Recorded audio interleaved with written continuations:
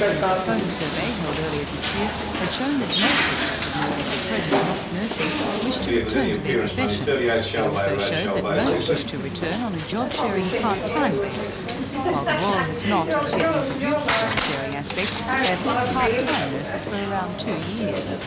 We had taken the initiative over 2 years ago to introduce part-time work, and it's been very successful. It helps us meet the peaks of activity. It allows flexibility that full-time work doesn't allow, and of course we were shown by doing that there was plenty of evidence that we'd met a social need. There were registered nurses in the community wanting to work, but of course could not work full-time. Hearings are currently taking place before the State Industrial Commission to provide for the introduction of a 38-hour week for nurses, and also to provide for a new category of staff, the permanent part-time job share. At the present time, however, the Nurses Association will not endorse that concept, saying there are very good conditions for part-time employment, such as a 15% loading, and should job sharing be introduced, that loading would almost certainly be lost. Mr Mulock's report also showed that many nurses gave childcare facilities as the most important factor in persuading them to return to nursing. We've been examining the need for child care facilities for some time. Space and finances, of course, are our big barriers there, but we recognise that there's a great need for that.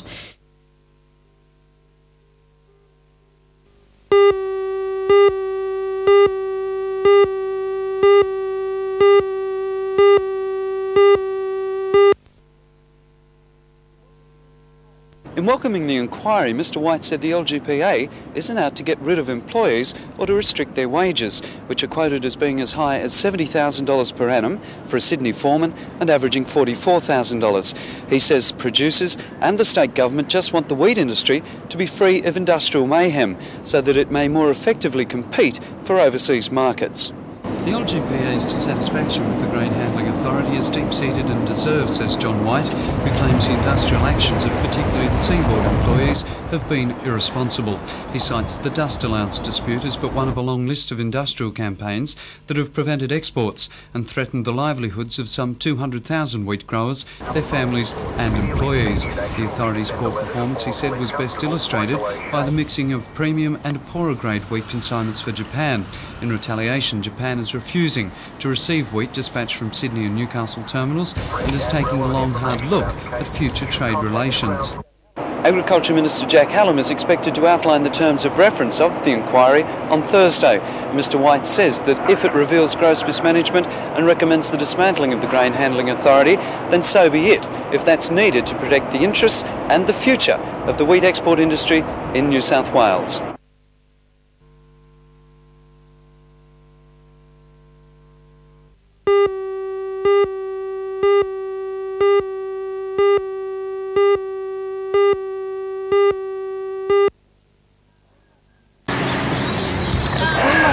Primary reflects the message the Working Party is trying to get across. Australia is a multicultural society. The school has children of 18 different nationalities, predominantly Greek and Macedonian.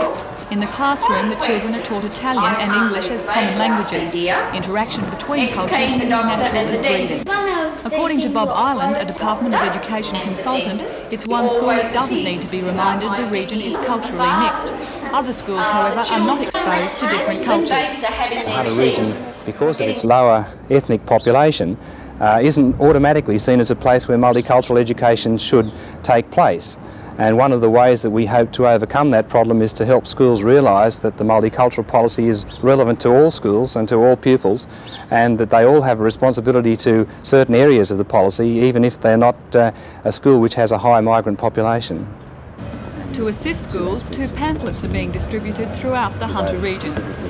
One of them is a range of suggestions to schools about programming and policies and staffing matters. The other area is an awareness-raising pamphlet which tries to let school administrators and teachers and pupils, for that matter, realise just how Australia's population is made up and the degree of diversity which does exist in Australia's society.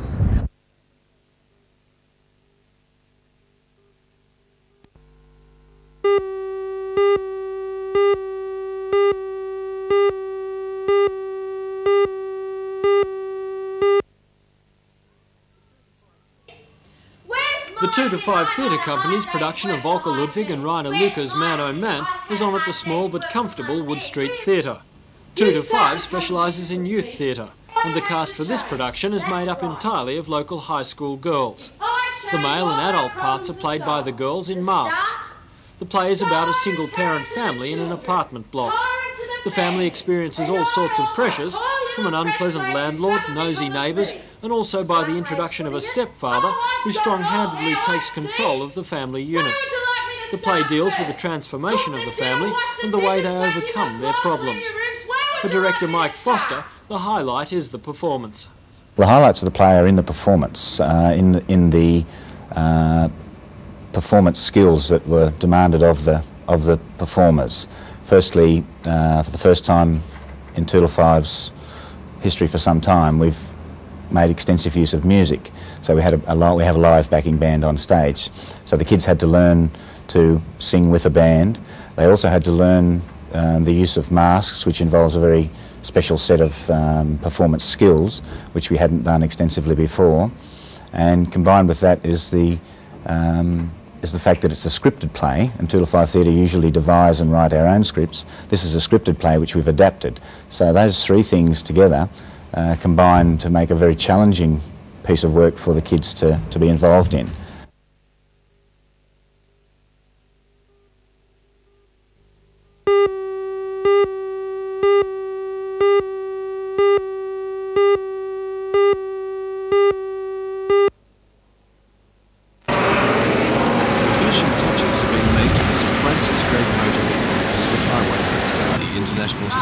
Includes 40 luxury apartments in a Tudor style. The restaurant is decorated with portraits, model ships, and this impressive stained glass window in keeping with the motel's namesake, Sir Francis Drake.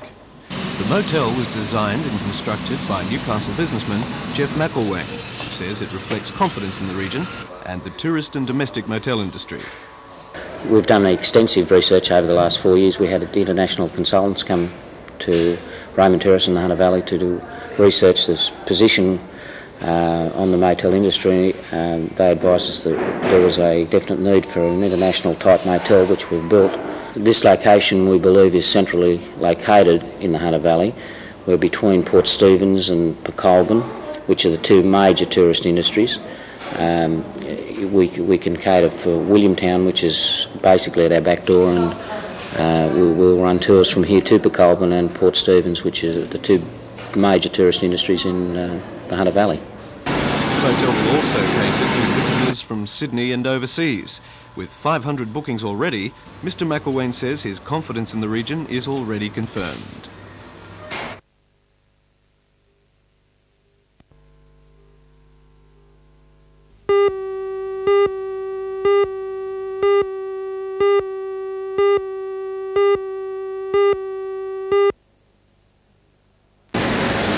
This is the Sir Francis Drake Motel, Pacific Highway.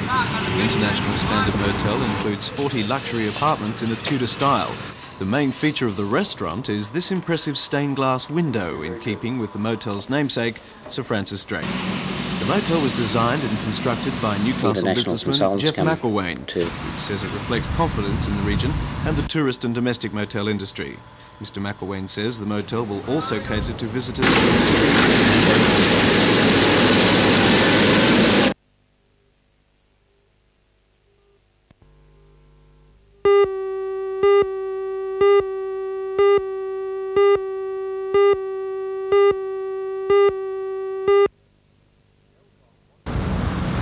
Elcom wants the coal to bridge the gap in supply between the time Bayswater comes online and the start-up of the Mount Arthur open-cut mine in the Upper Hunter. The second generating unit at Bayswater will be operational by the end of this year. Mount Arthur will not produce coal until 1991. Because of stringent contract requirements, mines closest to the power stations stand the best chance of winning the deal. Those include the Drayton Open Cut near Muswellbrook, Mount Thorley, Warkworth and Coal and Allied's Hunter Valley No. 1. The Bayswater installation is also set to make other demands, this time in coal quality. Manufacturers' guarantees on boilers demand coal with a low ash content, around 18%. To this end, the Electricity Commission has built a $62 million coal washery at Ravensworth, but it's been idle since May because of industrial disputations. The Minister for Minerals and Energy, Peter Cox, is believed to be so angry with the delay in commissioning the washery that he's demanded a settlement within 14 days.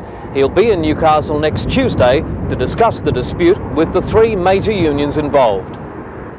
The dispute centres around a weekly bonus payment. State organiser with the AMWU, Doug Cameron, says he's surprised at the Minister's reaction. He says discussions so far with Elcom have been cordial and continuing. A spokesman for Mr Cox said today he was hopeful the dispute could be settled next week without the Minister carrying out his threat to man the washery with recruits from outside the mining industry.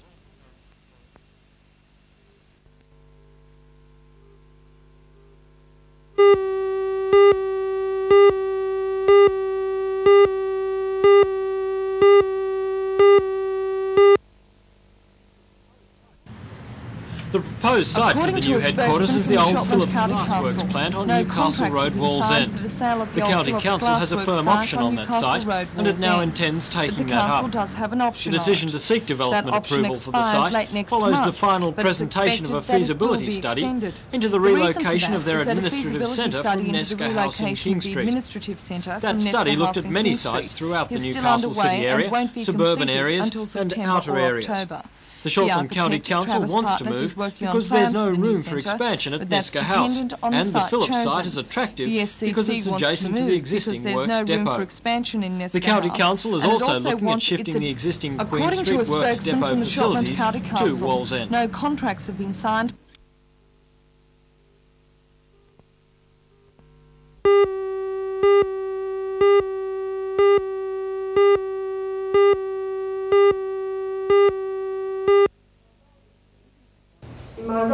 Moving from primary school to high school can be a daunting challenge, but one made a little easier at the Waratah High School by this open day, designed to familiarise next year's new chums with not only the layout of the school, but also the types of study and activities they'll be getting involved in. The open day, funded by a Federal Participation in Equity Program grant, was also to show the parents of Year 7 students how their children have settled in.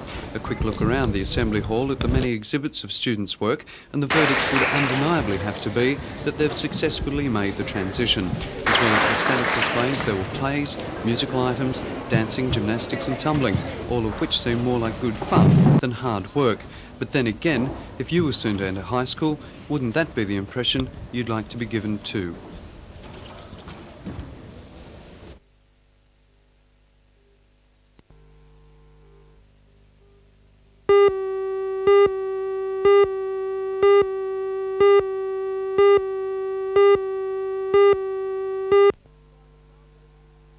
By the Falcons, now they're using up the time. Ian Davies, the ball's now gone to McLeod.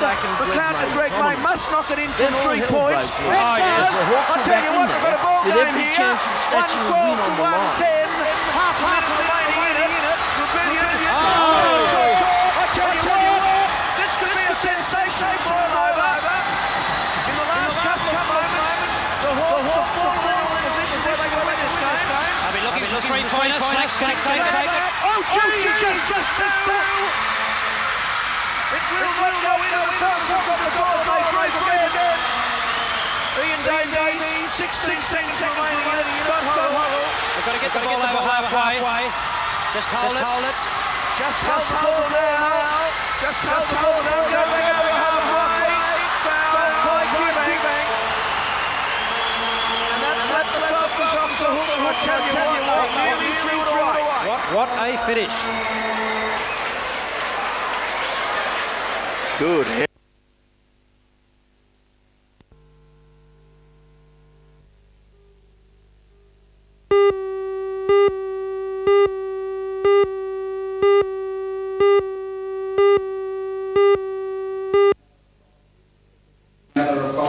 Representatives of torchbearer groups and legatees met this morning to make final preparations for Legacy Week. It begins on the 30th of August, and in particular for Button Day on the 6th of September.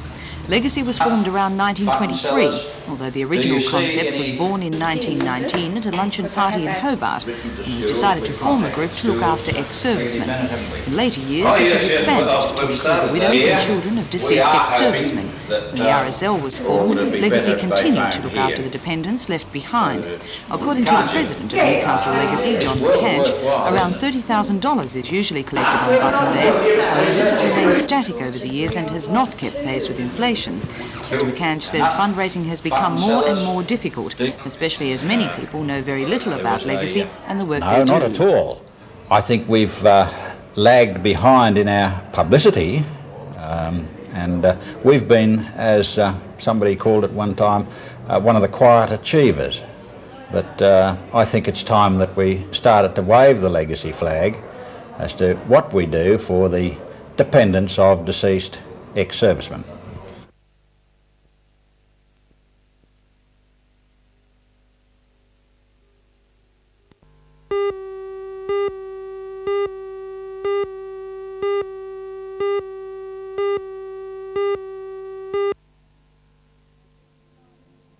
The 50 choir members rehearsed Mozart's Solemn Vespers of a Confessor and Bruckner's Mass in F minor. The choral works were originally written to be performed as part of a church mass and were selected because of their stark contrast to each other. Choir President Howard Bridgman. Mozart wrote his work for the Archbishop of Salzburg in the 1750s. His work is extremely melodious. It's absolutely glorious meshing or melding of the choir with the orchestra in beautiful long passages of lovely music. The Bruckner is very, very different. It was written almost 100 years later. Bruckner was sort of a strange man. The choir and the orchestra in many cases don't necessarily mesh together too well, but the result is very interesting from the point of view of beauty. The concert will feature a guest appearance by conductor Graham Abbott, the winner of the Von Otterloo Conducting Scholarship at Sydney Conservatorium. 4 soloists from the ABC Sinfonia, who are members of the Sydney Opera School, will also perform at the concert to be held at Newcastle University's Great Hall.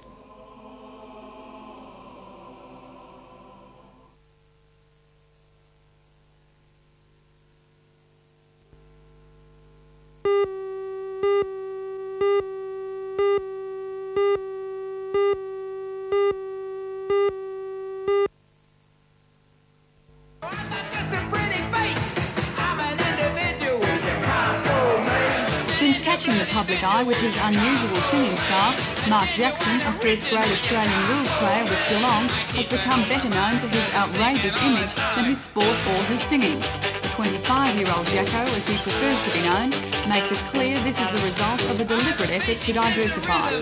Put me up there and I diversified while I was up there and do other fields like talking and smart mouthing and explosions, all that sort of stuff, and they're finding it hard to bring me back down. So I don't know where it'll lead to, perhaps the Prime Minister of Australia or something like that.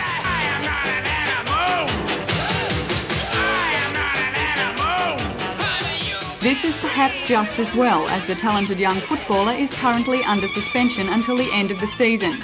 Jacko is using the time to tour the country and to further his singing career. But, you know, there's some big things coming on for me, and why shouldn't there be? How would you describe yourself? Legend.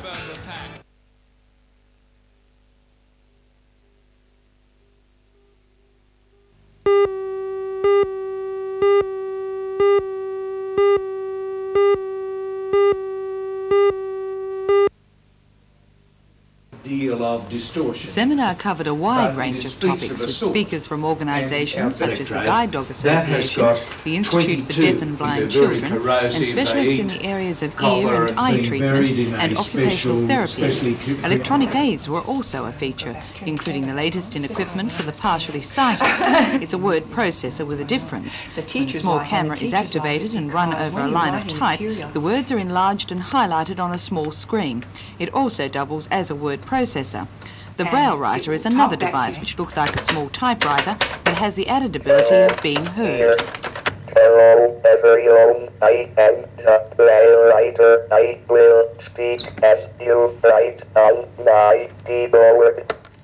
But perhaps one of the most important breakthroughs has been the nucleus multi-channel implant, commonly known as the bionic ear. Well, it is the first step to being able to do something for people for whom we could never do anything before. And these are people who are completely and profoundly deaf in both ears, who can hear no sound at all, and that's extremely isolating, much more isolating than being blind.